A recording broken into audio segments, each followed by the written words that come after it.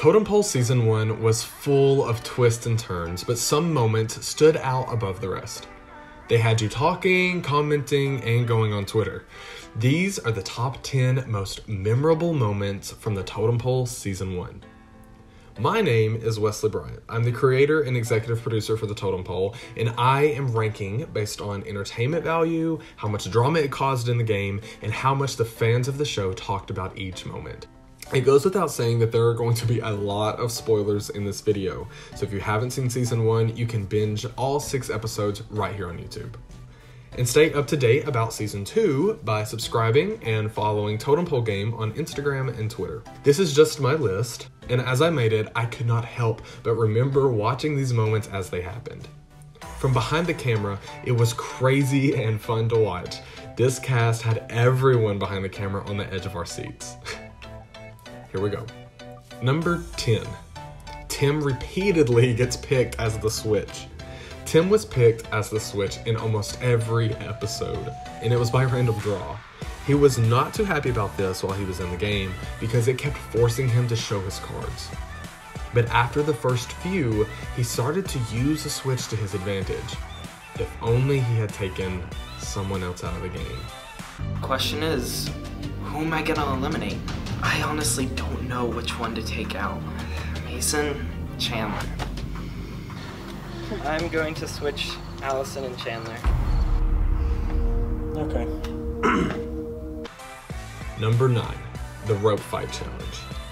This challenge was obviously a fan favorite from MTV's The Challenge, but with a totem pole twist. The winner of the battle gets to pick 2 players to go next. This challenge gave us intense brawls and literally had the players rolling on the ground. Emery and Micah's battle impacted the game because Micah gave her immunity later in the episode. I'm excited to say that we kept this challenge for Season 2, but we added mud this time. I'm gonna leak too much if I keep going, so I'm just gonna move on. Number 8, Janice returns to the game. The players did not like this twist because they worked together to get the first 4 players out of the game, but those 4 players were able to battle back. Jackson came very close to beating Janice.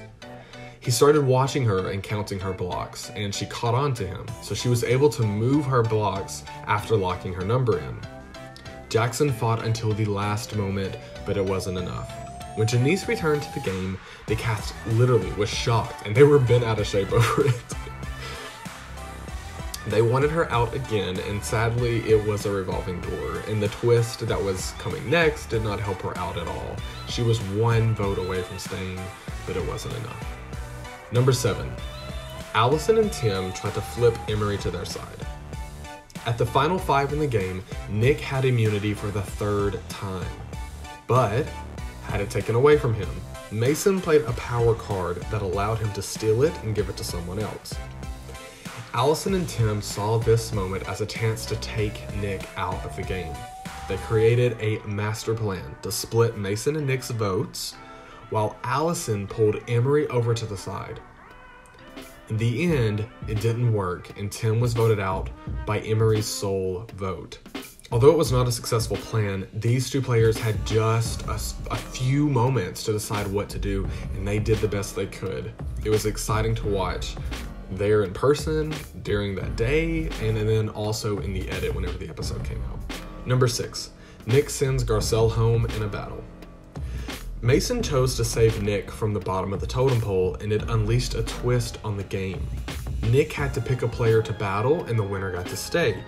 He picked Garcelle, who was starting to emerge as a strong player in the game. When Nick sent Garcelle home, it actually helped Mason's game because she was onto him and wanted him out next.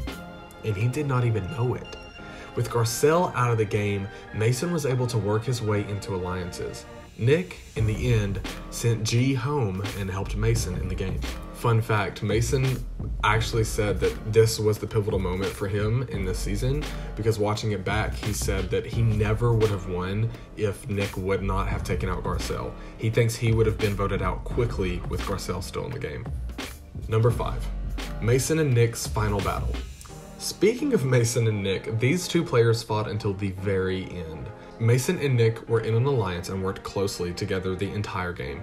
But in the end, Mason realized that Nick was going to win because the jury really liked him. He turned his back on Nick, and he did not hide that he was doing it. Nick tried to bargain with Mason, but nothing worked. After 45 minutes of an endurance challenge, Nick dropped his blocks, and at the same time, his game. Number 4, Hannah's expose card. Hannah played hard, and almost the entire first episode was about her. She found the expose card and had decided not to use it. But after noticing the other players distancing themselves from her, she decided that she would try to build some trust. She walks in on a conversation about herself and tells them that she can make everyone vote out loud. So Hannah walks in the room with this exposed card and she tells all of us, like, I have this card and that means all of you guys are gonna have to read your votes out loud. But she is thinking it's gonna get crazy, someone's gonna be thrown under the bus. But like, she's gonna be thrown under the bus and she's doing it to herself. The alliance that was going to vote her out started to scramble to find another answer. This drama stirred the pot and created lasting effects for the rest of the game. In the end, she played the card, but it wasn't enough to save her. Hannah, you were gone too soon. Number 3, Chandler and Lydia split by the safeguard. Chandler and Lydia were the twist in the cast. They came into the game as a couple and tried to use it to their advantage. However, the secret did not stay a secret for long. Micah won the top of the totem pole and placed them at the bottom. In an effort to save himself, Chandler convinced Kadia to pick the save card, and she does.